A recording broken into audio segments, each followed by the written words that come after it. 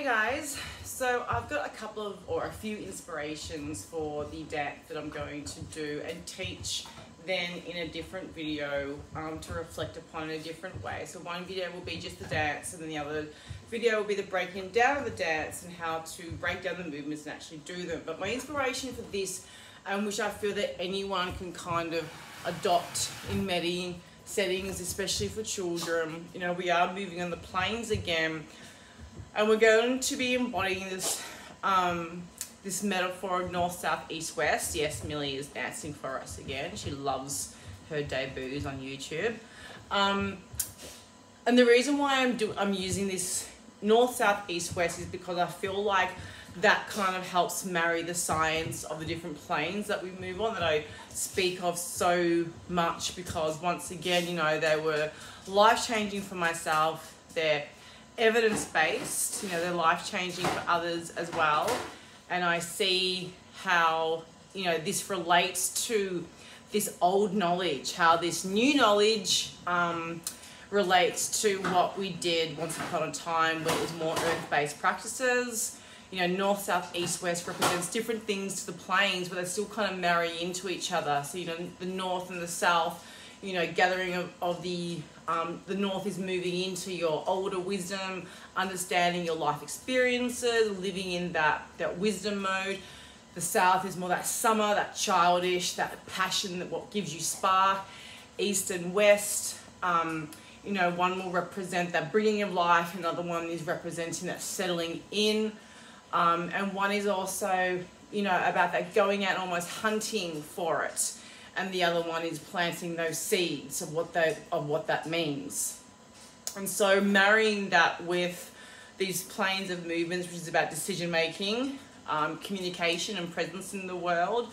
And I suppose what I've been thinking a lot of lately, and I hear other people speak of, and I see within, you know, the Way Upper model and even my own dance therapy, you know, we talk about authentic movement, and I wonder about what the body remembers in terms of what dances we did once upon a time to ingrain certain lessons that we needed to about ourselves, our environment, our needs, the needs of the planet. Because when we repeatedly do movements, we are ingraining those neural pathways, and I've spoken about this before. So it becomes a body memory. So we just innately know what we need to do to heal, to connect, to raise children, to look after the planet, to do a multiple amount of things. You know, it's why we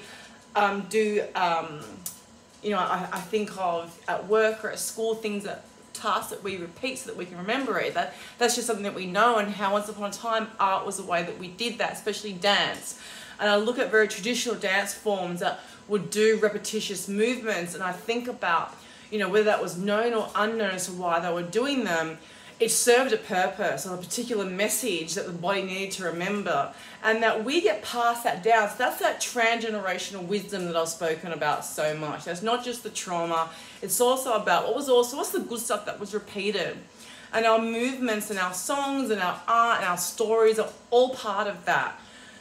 So even if we think that our culture is, you know, especially if you're mixed culture like me, where things have just been, you know, mixed in, or things might feel so distant, it's never lost though. And so, you know, by having children, like I spoke about in the last video, the idiokinesis, you know, writing down a story, connecting to that space, and now taking it a little bit further and just kind of like moving with these concepts and seeing what comes out. Because what I would envision for a school or a center or a workplace or an organization or a program or a class of all kinds is that this ability to revitalize culture. So create new rituals, create new dances. Who knows, maybe they are a replica of what was, but we don't need to know if they were or not. So that's not important. What's important is the meaning now. And so I'm going to do a dance, and there's going to be, you know, in dance therapy, we talk about different shapes and efforts and flows. And I'm going to do this dance, and I'm going to break down why I've moved in this way and how it represents the story that I'm bringing in. So I think if I do the dance first and then break down why I did it, and that this then becomes part of my ritual. And this is actually why I'm doing this, because this is part of my personal ritual. This is actually part of my well-being. This creative space where I get to just see how my body decides it wants to move, and I trust that. And I don't always hate it. I've been very lucky to have some amazing teachers here in Australia. There's Melbourne Djembe, there's Asante, there's Dance Energy Happiness, that, you know, they're the Afro teachers, and there's Dance Hall with Kat. There's there's been so many that I've had. I went to Chunky Moves for contemporary, and of course I did my dance therapy course. My fire spirit really wants to be on camera. Like, seriously, it only does that when I'm filming. So whatever you are welcome. Just, oh, because it's dance. Like, really? Yes, I know you want to dance too, just hang on. So yes, you know, yes, I have,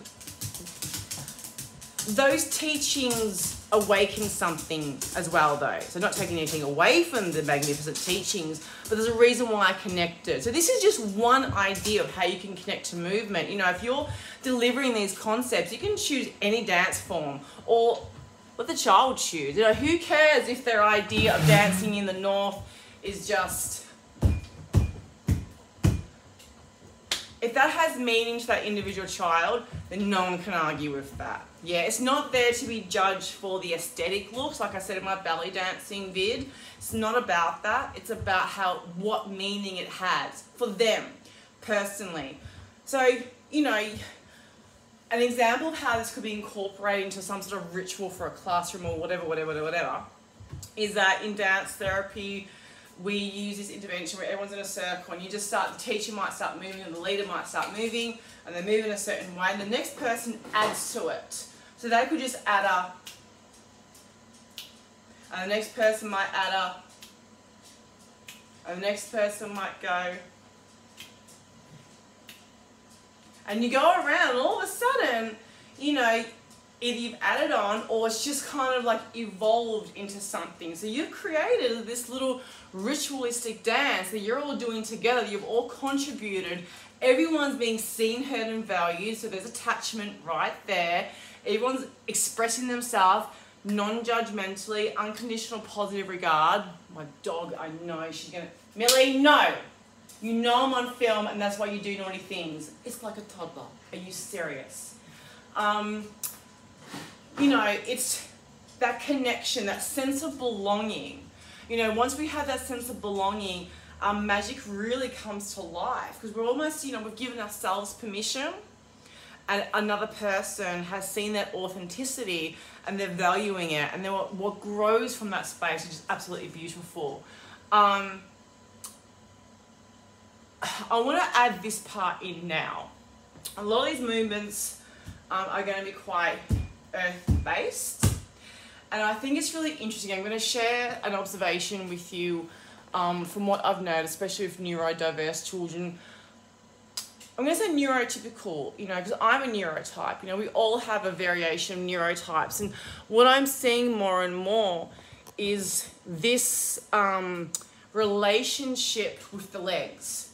So I think about in dance therapy, you know, like I spoke before, we see shapes and flows and efforts in movement, and that tells us something about what that could mean for that person. So whether something's open or closed, very linear or rounded, it tells a lot about what could be going on for that young person, yeah?